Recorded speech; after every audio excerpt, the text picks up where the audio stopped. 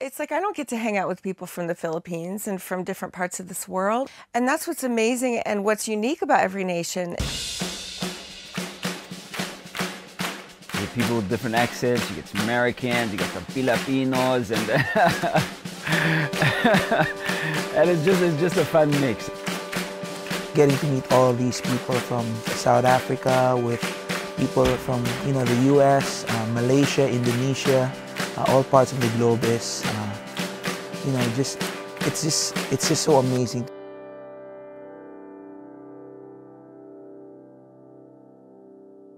Different nations, different tongues, different tribes coming and bringing their song before the Lord.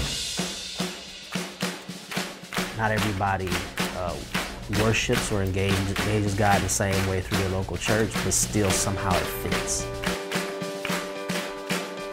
Knowing we were doing this as a united front, and they're our spiritual family, and we're advancing with that, and I'm just hopeful that is felt as much as how worshipful it was, because it was really cool.